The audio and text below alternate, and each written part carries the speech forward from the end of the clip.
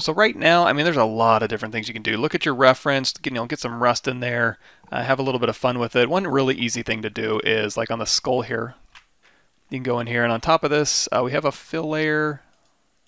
It doesn't seem to be doing much of anything. Let's go ahead and delete that. I'm going to add a new fill layer, and we'll just call this dirt. And let's have a little fun with this dirt. So we're going to go over here to our procedurals, and underneath the procedural here, we're going to do a search for grunge. And here's a good grunge dirt. Just so grunge dirt, you can control. You can just drag it over here, and we're going to throw that right on our base color. In fact, well, no, this should work fine. You can also, if you have any real obvious seams, again, you can switch this over to triplanar projection, although it seems to be fine. However, right now it's just like black and white. You could just do brown dirt, but that gets a little samey to me. I prefer to do like a mottled dirt like this and kind of break it up a little bit. So we're going to right click here and go to add, nope, not add generator. We're going to add a filter. And this filter here, we're going to put in a gradient. And what the gradient is going to do is map different colors to the different values of this dirt. So for example, the darker black value right here, we're going to change that to be from black to be maybe, I don't know, this color brown. You're going to see it updates on the fly. And then for color 2, where it's kind of like a middle gray, take this color picker here and we'll make this maybe a little less saturated, maybe a little more red. And then for color 3, which is the lighter colors, we can go through here and we can make it maybe a little more red, a little less saturated, a little lighter. And that way we get a nice kind of variance across our dirt, so it's not just old plain old brown. So now we have dirt here, but now it's all over our object, and it's kind of shiny. Dirt isn't really that shiny, so we select this layer again. We're going to go down here. We're going to take this roughness and really kind of make it nice and rough. And if we want to ever change everything, like, I don't want to go back into that gradient and change all those dirts, it's easy enough just to go through here and add another filter.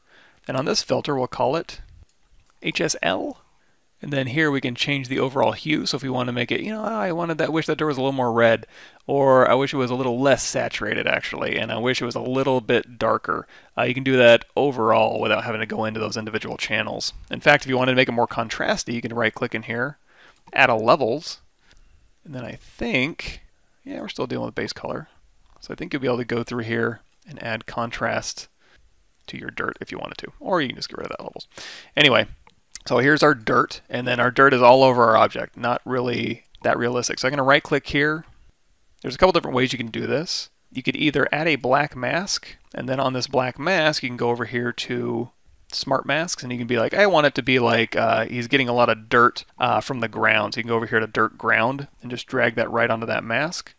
There you go. So now you can go into the mask builder here, and there's a lot of attributes and stuff. You can go through here and change the gradients and AOs and levels and stuff like that.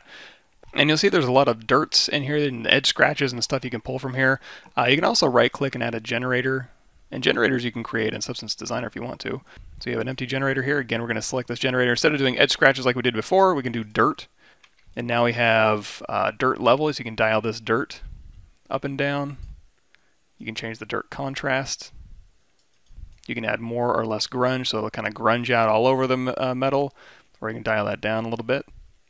Edges masking, if you want your edges to kind of peek through that metal, if you go through here into the nose, you're going to see it'll go through and get rid of the dirt that are sitting on the edges. You can do that. I kind of like that a little bit better.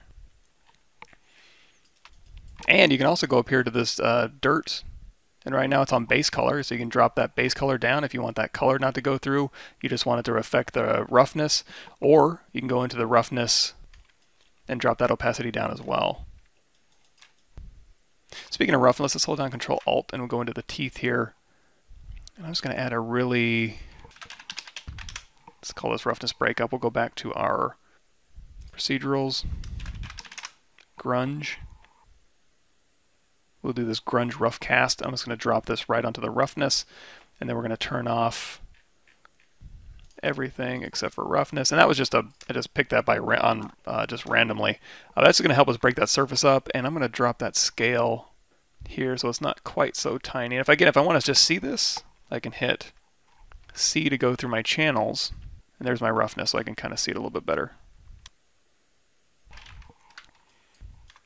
And if I want to change it a little bit more, I can go into roughness here, and I can just drop this overall roughness down and kind of blend it in with what's there previously.